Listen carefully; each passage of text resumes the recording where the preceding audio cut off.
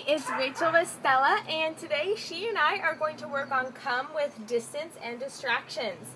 So, I have Stella on a super long training leash. It's probably 15 or 20 feet, and it's really great because it gives us the opportunity to practice outside like this and let her feel like she's off leash, yet we still have the safety and control of her being on leash. Also, as far as practicing commands, like come is really good. Hi, Stella. Hi, Bear. It's really good to have a long leash like this so that you can enforce it. Even though she knows come, it's important to practice it even if she gets distracted, and to make sure that she will come despite any distractions. So, I'm going to let her wander around and not go out the full length of the leash yet, but get a ways away from me so we can practice come.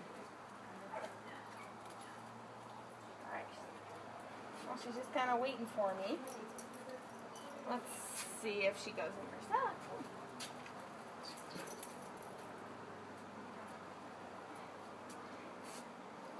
Okay.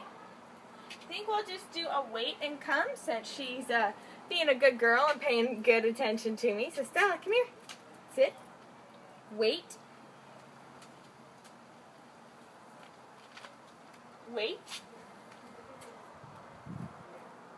So this is about half the leash right here.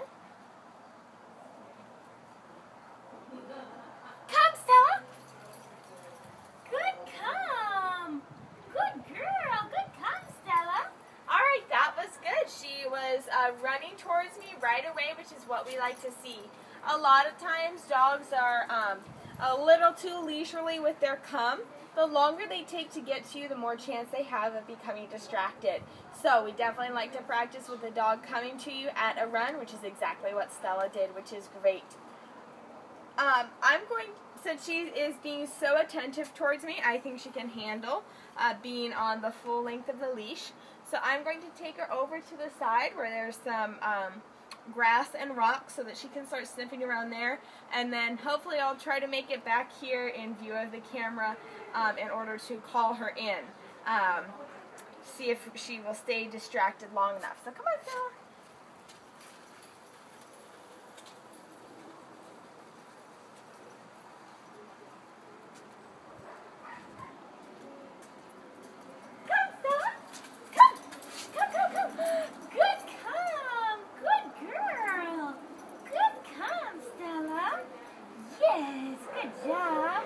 Alright, again, that was very good. So I was able to get part of the way away from her before she started coming back. And so what I did there is I started running backwards and calling her to come. That's because that really excites the dogs and it encourages them to come more quickly. Because they see you're having fun, they don't want to miss out on anything, so it really kind of lights the fire under them, so to speak. And Stella did a great job, so let's just keep working on that.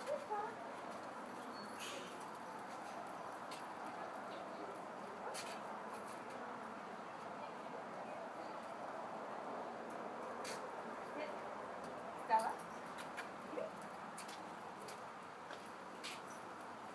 Stella. Sit. Wait.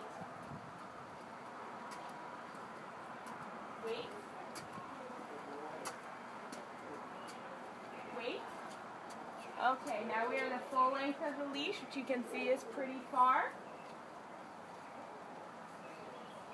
Come, Stella! Come! Good come! Good come! Good girl! Good girl. So, she responds really well. It's really great to see. Come! It's important when you practice your come to be super excited about it and still really praise her, even though it's obviously a command that she knows well.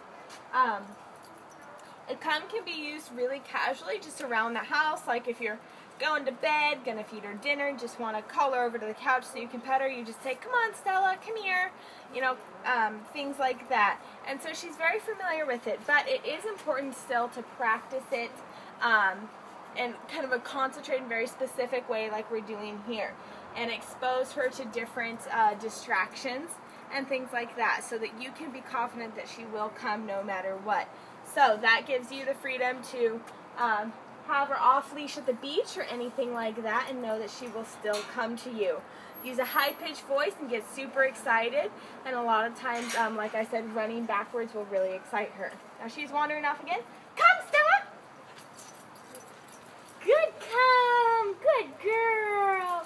Good girl! Alright, so she came to me even though there was another puppy walking by that looked really fun to play with, so that's great. I'm super proud of her for coming to me there. One last thing, when she comes to you, make sure she comes all the way.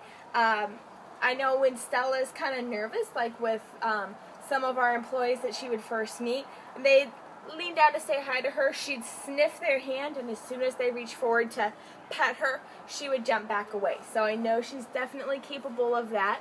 And so, make sure she comes all the way to you, so you can get hands on her like this, because if she were to have slipped out of her collar or something, you want to get her back to you, you definitely want to have hands on her and not just, reaching the treat or your hand way out here for her to just touch. Alright, this was Rachel and Stella, and we're working on Come with Distance.